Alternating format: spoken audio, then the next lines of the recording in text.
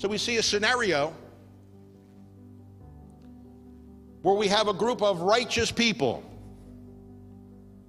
more likely self-righteous people, and they're standing in a mob with rocks in their hands, and they take this sinful woman and they throw her on the ground in front of them. And they're about to stone her to death because that was the law. And she deserved it according to the law. They said, Jesus, what should we do? They put him on the spot. And I love Jesus because between these righteous people and this woman, there was a gap. And Jesus stood in the gap between the sinner and the judges. He stood in the gap between them.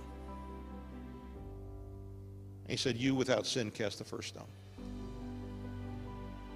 He was the bridge that brought her to repentance. He didn't condemn her.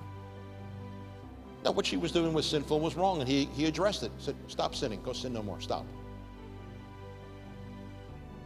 But he didn't judge her. He didn't put her down. He didn't make her feel like a piece of trash. He stood in that gap. He stood between them and her, and he stopped the wickedness of their hearts from condemning her and from attacking her. And church, we need to stand before the judgment of God and the rightful judgment upon sinners. Say, oh God, don't do it. Don't do it.